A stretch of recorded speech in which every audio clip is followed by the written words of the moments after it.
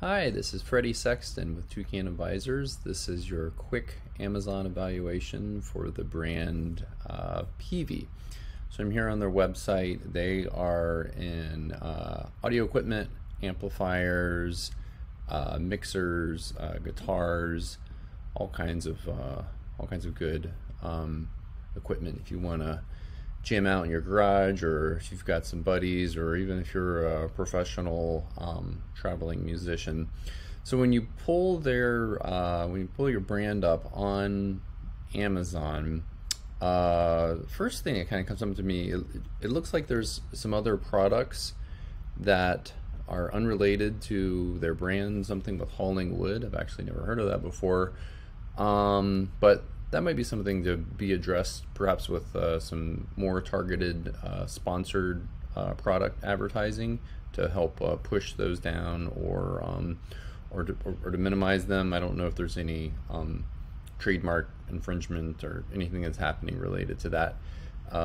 They've got a big video ad here, which would be an opportunity to increase brand exposure, but got a couple products that I wanted to pull up here. This is the first organic that comes up, a USB-P playback.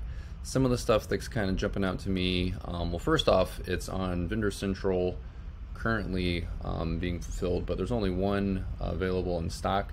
I don't see any other images other than the featured image on here. Ideally, there would be a number of them, lifestyle images, maybe showing how this product is used, how it compares to other products in this specific application.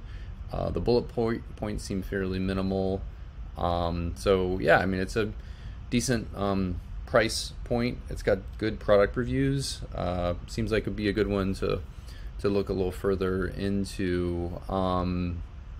Here's an amp, $300. Got more images, you got a video.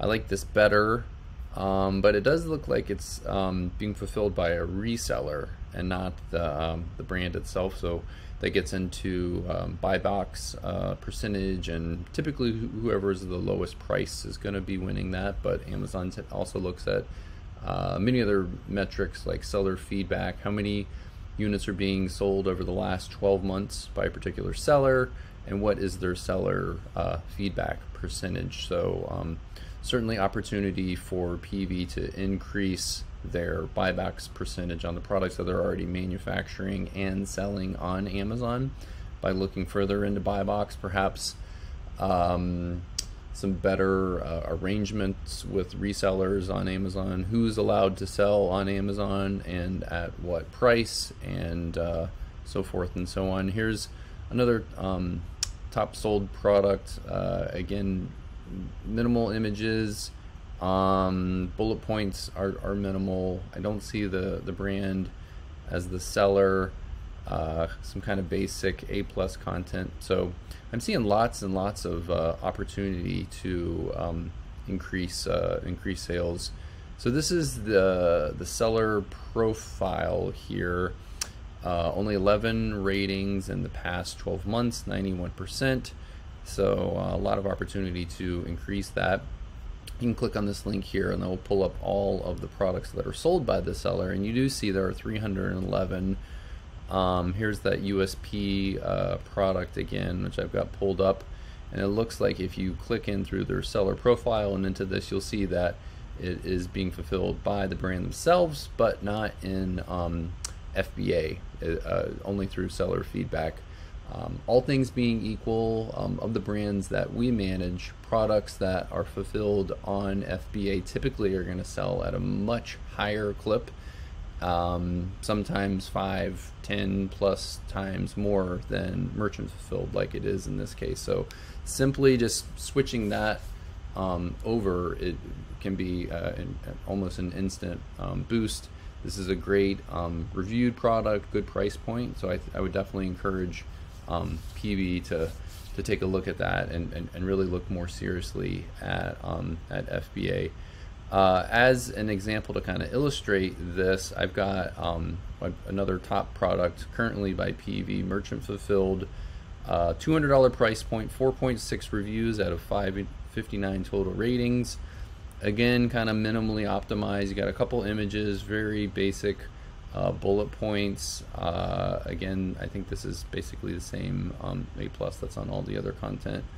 So I'm seeing a BSR, a bestseller rank of 9,000. And if you plug this, there's all kinds of free tools out there that will tell you an estimation of sales based on where your BSR is falling. That's estimating about 61 units sold per month. If you click into top DJ mixers rank, I picked somewhat equivalent price point product, same number of inputs by Yamaha, and you'll see that this particular product is number 3 in DJ mixers. It's about $30 less, but let's see what happens. We don't need the ASIN, we need this number, 481. So going from 9,000 to 41 is equivalent of pretty large jump. Looks like this tool is estimating north of 1,000 units a month sold just for this individual. I guess it's a parent ASIN. There's a couple different options in here, but yeah, 165 at well, it's probably even higher than that because the other endpoint options are more expensive. This is probably a $250,000 a month product there. So yeah, that's it for the video today.